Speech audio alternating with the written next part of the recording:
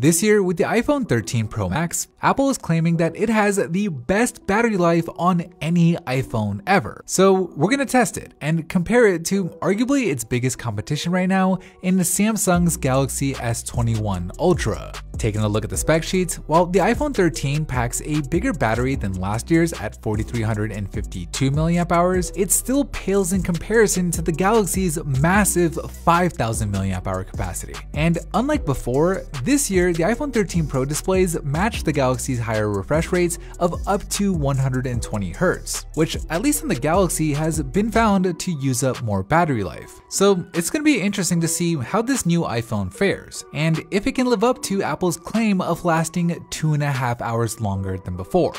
Let's find out.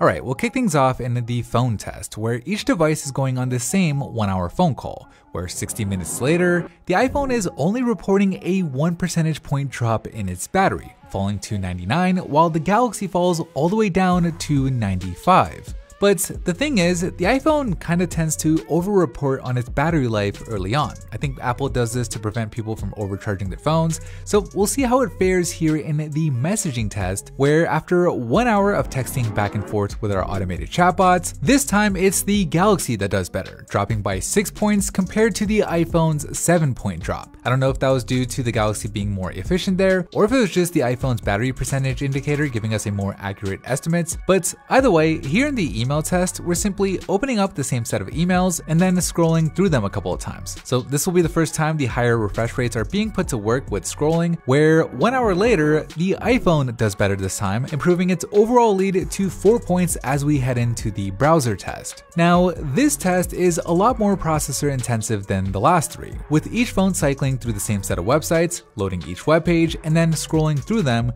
where after an hour of doing so, whoa, it's a big difference, with the iPhone doing significantly better, draining by just 7 points compared to the Galaxy's 12-point drop. Okay, so this Instagram test is one that I've been looking forward to, because while this test isn't really processor intensive at all, the only thing we're doing here is scrolling through the home feed, in theory, this should activate the higher refresh rates on the displays of each phone, where 1 hour later, it looks like the iPhone's ProMotion display was more efficient, dropping by just 5 points compared to the Galaxy's 7-point drop. So heading into the standby test, the iPhone is ahead by double digits, and after 16 hours with the screens off on each phone, despite having the smaller battery of the two, the iPhone still manages to do better, pulling another point ahead. So just incredible efficiency from the iPhone so far. We'll see if that trend continues here in YouTube, where in addition to the screens being calibrated to the same 200 nit brightness, we've also calibrated the speakers on each phone to the same decibel count, where after 1 hour of binge watching our YouTube channel,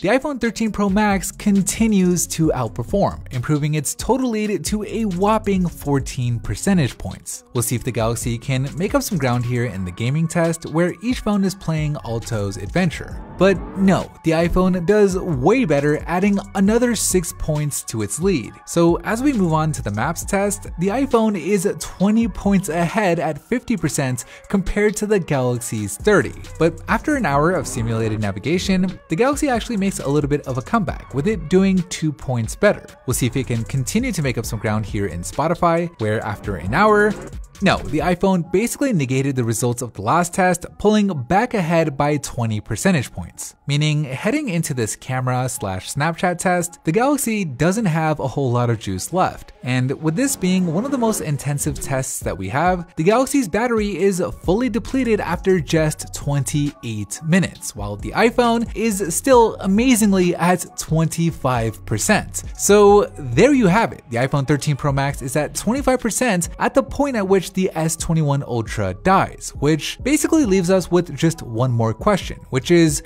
how far can the iPhone 13 Pro Max go? Well, it completed the Snapchat test with 19% remaining, meaning it becomes one of 5 phones to have ever made it this far, entering the app cycle test, and it's doing so with more battery to start than any of them. So I have a feeling that we're gonna see some records broken here, with the iPhone 13 Pro Max reaching that 20-minute mark where last year's iPhone 12 Pro Max died, with 15% still left to go. So a huge improvement over last year's iPhone, which was already really good. But we still have more juice left to go, allowing the iPhone 13 Pro Max to get to the record, the 1 hour and 5-minute mark that the current champ, the iPhone 11 Pro Max from 2 years ago, died at, with 9% still remaining. Enough for it to go on and on and on, and one of the most intensive tests you can think of, opening and closing all of these apps in a loop, for a whopping 2 hours and 6 minutes before it finally died, bringing the total time to 28 hours and 6 minutes, 12 hours of which was active screen on time, making